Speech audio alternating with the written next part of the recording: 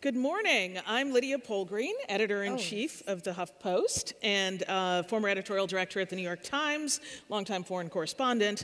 And I'm also an ardent follower of women's issues, which is why I'm so pleased to be able to introduce you to my guests today. They're both women who felt so strongly about something that they were prepared to take on not just naysayers, but their governments as well. Each has had to endure personal hardship and pain. They're joining me today to talk about why they're willing to risk so much and what sacrifices they've had to make along the way. Thank you for being here, Moudi Aljohani and Masih Alinejad. I knew I was going to butcher it. Welcome. Difficult name.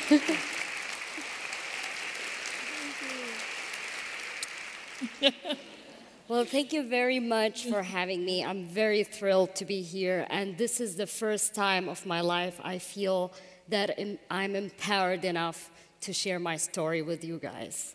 Yes. And thank you so much. Well, I mean, obviously both of you got your start in activism at a very young age. Masih, what attracted you to fighting life's injustices? You once wrote that the revolution took your body hostage. Yeah. Hi, everyone. This is my 5th time being in Women in the World, but it's still nervous. So, what was the question? Yes. What lit your fire? I grew up in a small village in northern Iran. And when I was born, the revolution happened. So I was 2 years old. So as I said, the revolution took my body hostage. The first thing that the Islamic Republic did was to write their own ideology on our bodies. We, the women, are the one carrying the most visible symbol of Islamic Republic on our body, which is this, the compulsory hijab.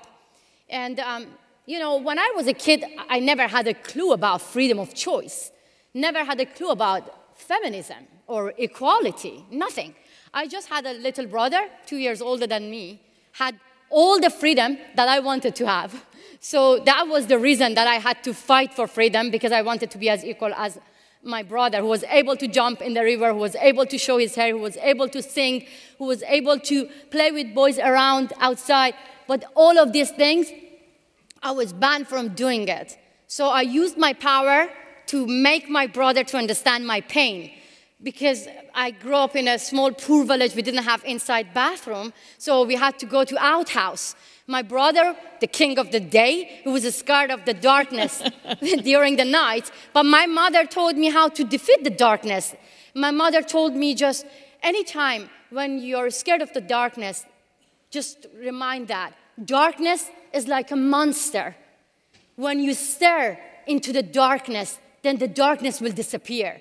But if you're scared of the darkness will devour you. So I learned how to open my eyes as wide as I could.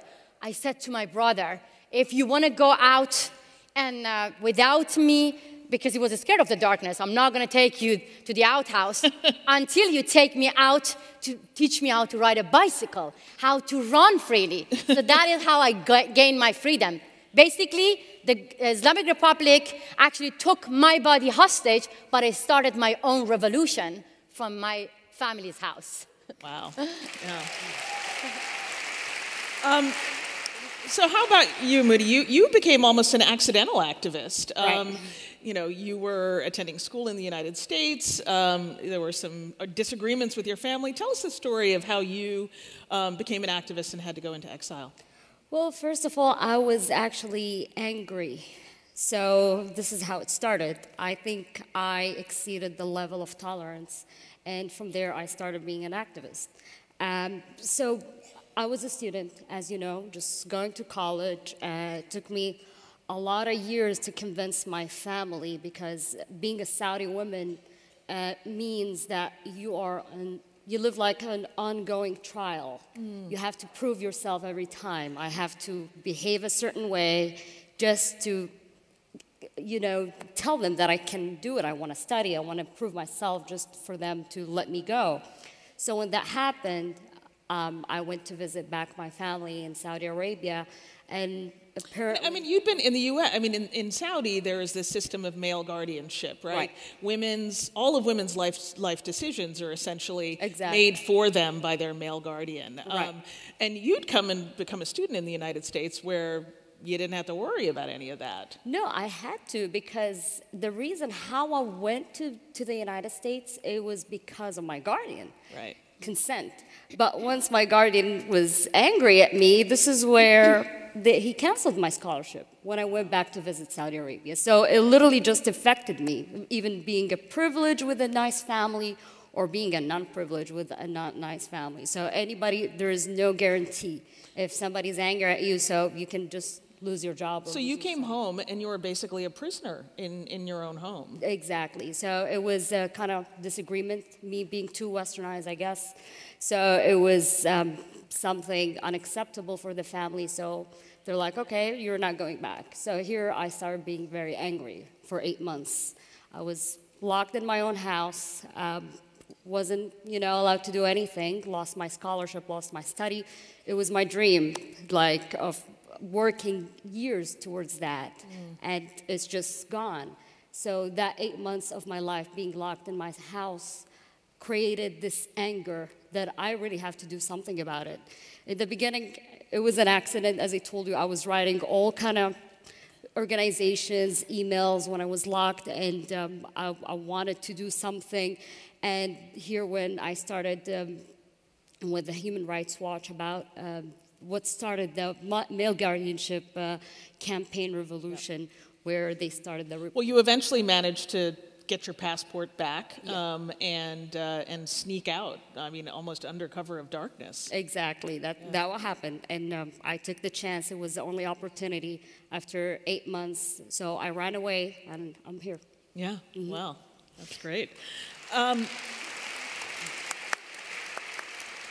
So, Masih, you were arrested for the first time, I believe, when you were just 18 years old as a student. 19 years. Oh, 19, yeah.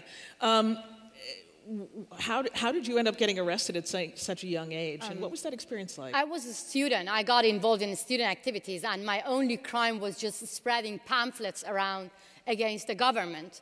And oh, yeah. My only crime was that.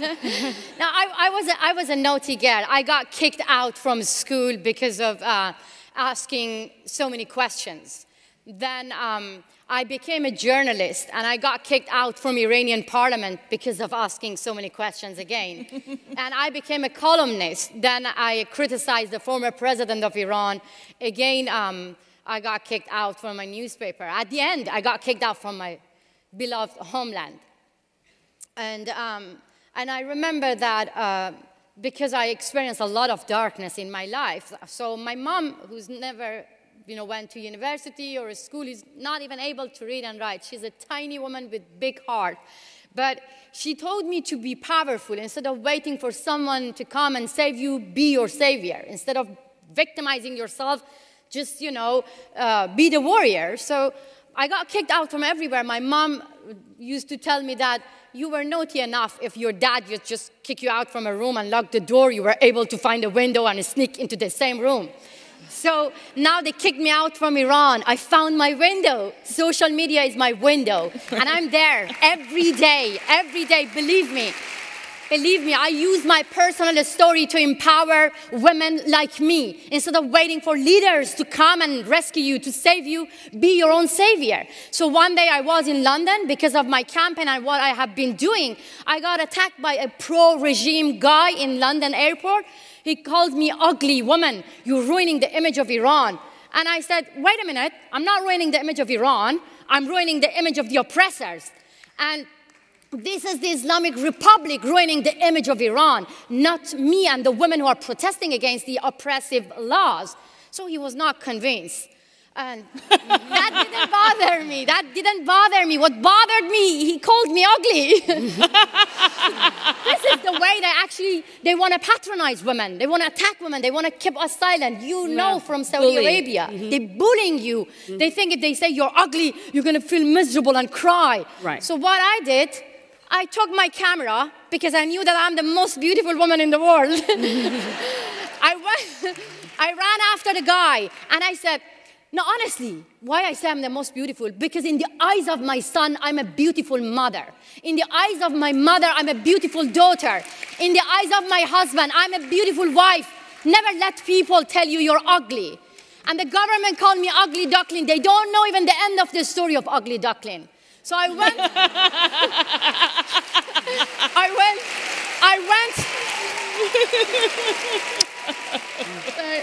So, now listen, this is the important part. This is the important part. I ran after that guy.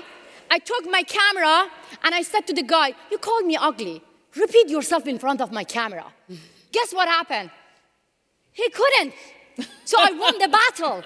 So I shared my story with Iranian people, and I launched my own version of Me Too movement in Iran. I said, anytime you're being harassed, you're being attacked, you're being bullied, use your mobile. Because you go to judiciary system, they put the blame on women. If you don't put headscarf on yourself, then they blame you. You're being raped, it's your fault. So use your mobile phone and film them. So now women filming the harassers, the people who are attacking them, the morality police, and they send the videos to me. One of the women sent the video, it got 9 million views. The supreme leader of Iran doesn't get that much views. The president of Iran doesn't get. That shows the power of ordinary women. That shows they kicked me out from Iran, but I am there because of the millions of Iranian women who are powerful enough to be warriors rather than victims. Wow. That gave me the power. Yeah. I don't know why you said you were nervous. You don't seem nervous to me. No, because I'm homesick. Yeah, of course, and we'll come back. I wanted Moudi to talk to you about exile. I mean, you made this dramatic escape from Saudi, and you get to the United States, but it hasn't exactly been a bed of roses here for you. Talk about your experience of arriving in the U.S. and you were detained for some time. Right. Well, that was a very shocking for me. I kind of experience right now being an immigrant. So I can relate to women from Honduras, from Spain, from Colombia, whatever, from Haiti. I was detained by ICE. And it was a very traumatic experience for me because I left Saudi Arabia, left MBS, and now I'm here trapped with Trump, want to be deported. So it's like, is there any place for me? So it was a story of just a very silly communication with a police officer, just, you know, wrong place, wrong time. And, you know, when an officer wants to take somebody to jail and they really don't know what to charge them with, it would be a disorderly conduct or something like that. So it was that is like something very silly. And it was the worst night of my life. And after that, I was an immigration hold, and I had no idea what does that mean until drove me 2 hours north of Florida with, it was an ICE detention center. And I spent around the worst 2 weeks of my life being very overpunished for whatever the communication that happened with a police officer. So the short story from that, what I'm trying to say is, it's just, there is no safe place for people like me. It's just. And you're an asylum seeker. You came to the U.S. seeking asylum. Exactly. And this is the first thing that happened. They tried to make me sign a paper so I get deported with my deportation officer. And I definitely refused, but it was, I experienced so many things going on there. I've met a lot of people who were there driving over suspended license, people who had felonies, people who had nothing, just were the same way, wrong place, wrong time. There've been, you know, a lot of stories there. One of the stories that was next to me, she lost her baby right in front of my eyes, and things like that happened, and I was there. And in this climate, I mean, obviously, you know, the Muslim ban, you know, under this administration, trying to keep people from coming into the country. You experienced this personally. I mean, you're here, Masih, with and your son is in the UK, and he's not able to come visit you. Trump listening to me? I don't know. Yeah, I mean, travel ban only affects people like me. affect human rights activists, students, those people who want to escape from the oppressors. And believe me, right now, the relative of the officials, the Islamic Republic officials, they are here. They have green card. They can easily travel. If you want to ban people, go and ban them. Because those were the people who took the Americans hostage after the revolution, and they say death to America. They brainwash us to say death to America from our childhood. And now they send their relatives here in America, and travel ban doesn't affect the oppressors, doesn't affect the Revolutionary Guard people, doesn't affect the relative of the Islamic Republic officials.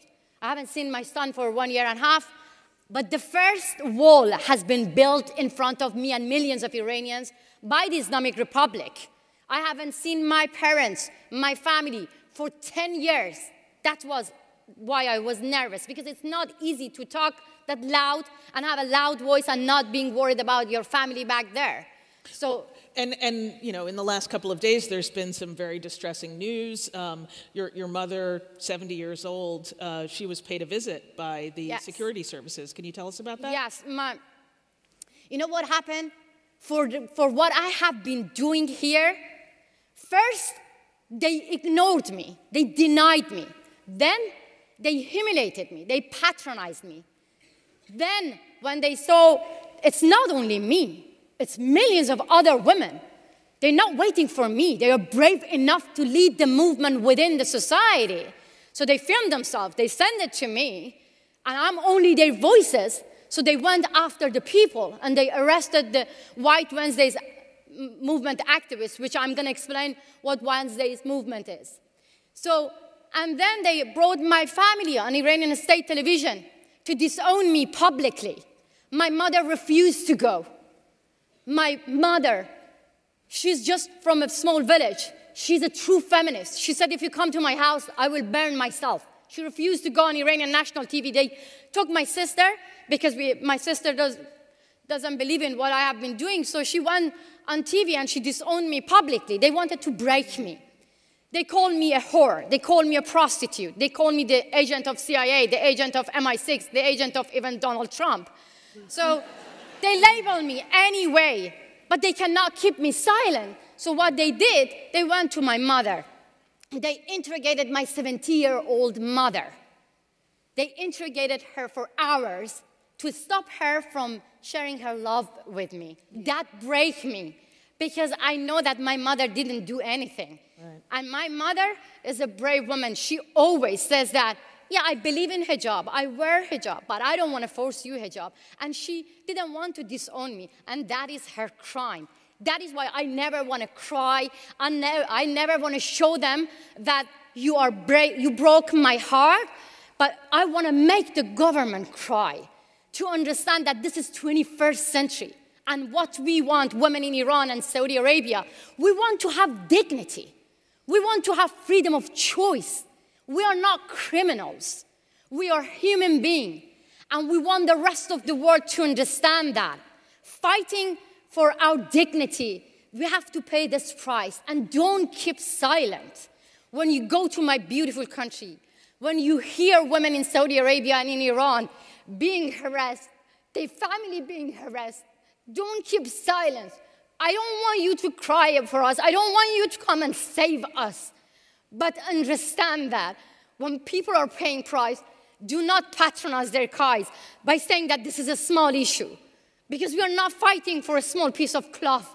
We are fighting for our identity, for our dignity. When women go to my country, the female politicians who wear hijab, and they say, this is your culture, we want to respect your culture, they're insulting a nation. Even I had admiration for the New Zealand Prime Minister to show her solidarity with Muslim women. I wanted to hug her. But by wearing hijab, you have to be smart and understand that this is not just a small piece of cloth. When this is in the hand of the Muslim, the extremists, in the hand of the Islamic government, in the hand of Saudi Arabia, or those who oppress us, then this is not just a small piece of cloth. This is the most visible symbol of oppression. You have to understand that when Muslim women fighting against compulsory hijab do not see this a sign of being a Muslim woman. I want to show you why I cannot keep silent. Yeah, look, go ahead. Look, in Iran, women are doing this. I brought my stick to show you that. Women are doing this. One of the women who put the headscarf on a stick and waved it like that. You know what happened to her? She got disappeared. We don't know what happened to her. We don't know where she is. Nobody knows where Vida Mawahid is. 29 people repeated her protest.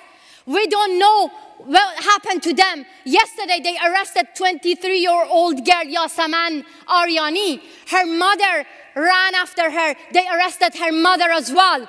We don't know what happened to her. What I want you, what actually Oprah said here in the same stage last night. She said, if you want to save the planet, first save yourself. Female politicians, feminists, if you want to save the planet, first save yourself. When you go to Iran, stand up for your own dignity. Do not obey compulsory hijab laws. Don't say that this is a law. You have to respect the law because slavery used to be legal. That's all I want. Thank you. Show your solidarity. Thank you, Masih, and thank you, Moudi. Thank you very much. It's a pleasure, and thank you all. Oh, all right. Yeah. Thank you.